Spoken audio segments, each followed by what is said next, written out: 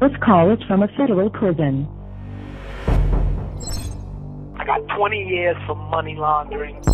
I got 10 years for obstruction of justice. I got 5 years for the machine gun. I got 10 years for a firearm they found in Los Angeles. They sentenced me to 7 life sentences for drugs. Could you imagine me and El Chapo have the same drug charge? Todd Kaminsky created this case. He created an atmosphere for these guys to want to set me up. These guys believed that if I got arrested, that their problem would be over. They force-fed these people evidence that wasn't validated by anything. Their freedom all hinged on how they performed on that stand against me. These guys are all home with their family and enjoying the fruits of their drug proceeds. I have nothing except these guys' testimony. I was always gonna be the fall guy.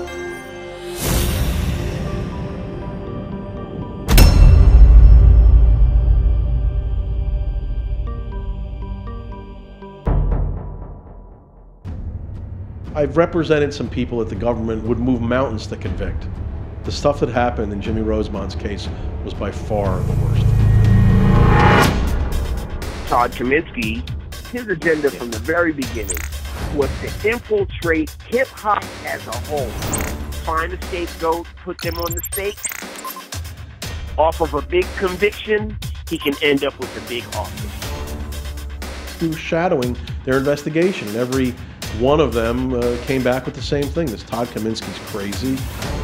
He's fast and loose with the facts. All he wants is Jimmy, and Jimmy this, Jimmy that. He really seen me as a perfect witness against Jimmy, because I was charged with a kingpin charge, a lot of kilos, and he tried to infiltrate everything I was dealing with him, but it was nothing of that sort.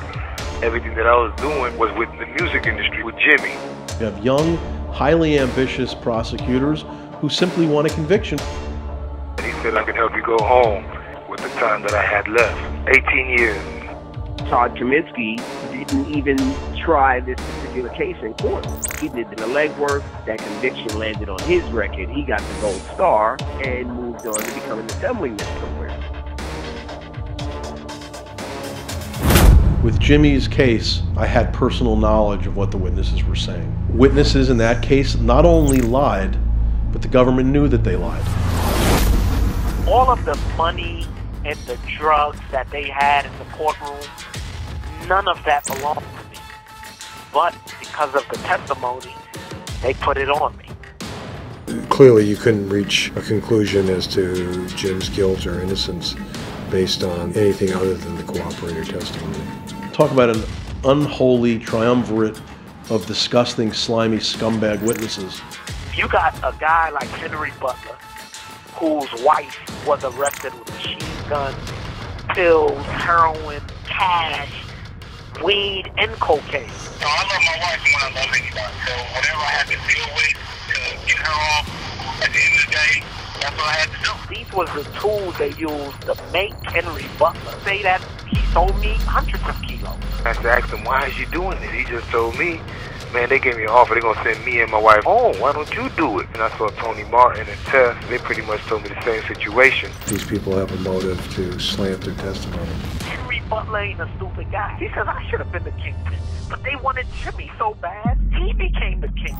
Honestly, if I would have did what I did, I would have been the kingpin in this case because I was in L.A. and I was the people who was really selling everybody's drugs. The play was, when you get up there and I ask you a question, you say it's Jimmy.